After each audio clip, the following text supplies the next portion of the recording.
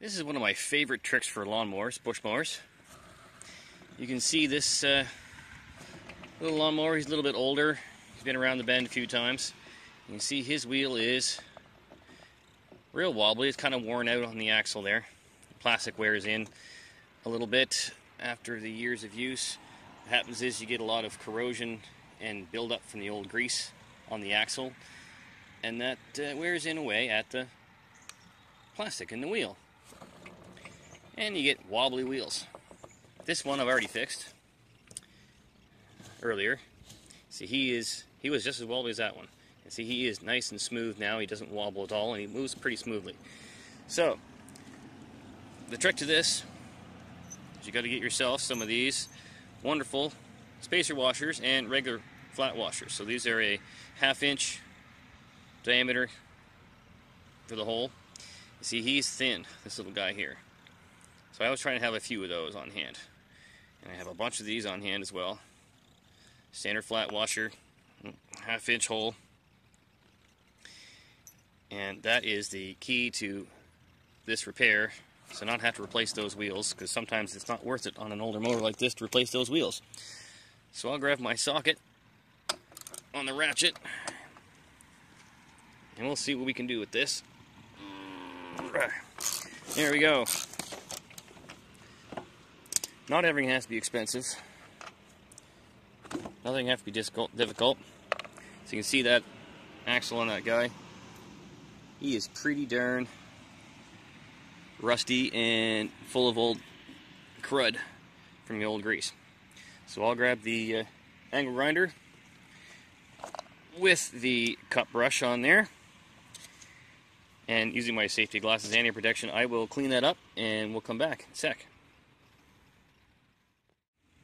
Alright, so after about 30 seconds worth of work with Mr. Cup Brush, that's one of my favorite tools for cleaning things up.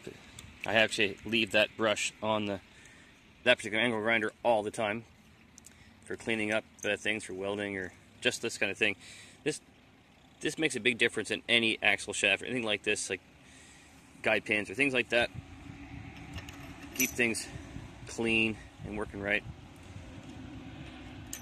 And usually what I do is I fit it up first. So I'll usually start with I'll eyeball the amount of slack there is in there.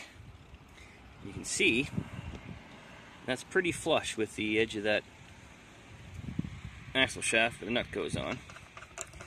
So we'll pop that back on.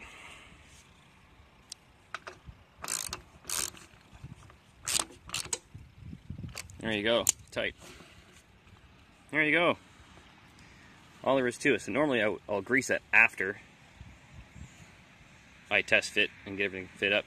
And there's very little space there, and if you really want to make this completely perfect, what you have to do is you take Mr. Wheel, and you don't have to do this, but it's the way to get it properly tight. You can custom fit each one of these. It depends on how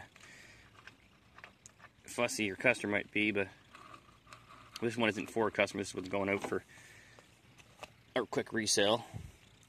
What you can do is you can add an extra washer in here, and you can take and file the back part of that wheel, that hub, just a little to custom match the length. But in this case, he's going to be just fine. And we just take a bit of grease and grease that up a little bit. And I'll put a little bit of grease inside the wheel. And I'll put grease on the washers and grease on both sides of the hub. And that will be a nice moving wheel. And it'll go straight ahead down the lawn. Makes it easier to push. And lubricating your wheels and your axles are a great idea. That makes them not wear out like this. Keep those axles clean. You don't have that grease build up. And that keeps these wheels from wearing out. I tend to do this on some services sometimes when I'm servicing push mowers, if they're really bad. Just makes that push mower last a little longer. and makes for happy customers.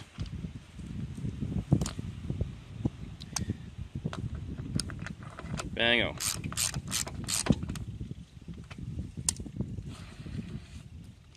very little wobble. See, this one has almost no wobble. And that's one of my favorite tricks on push mowers.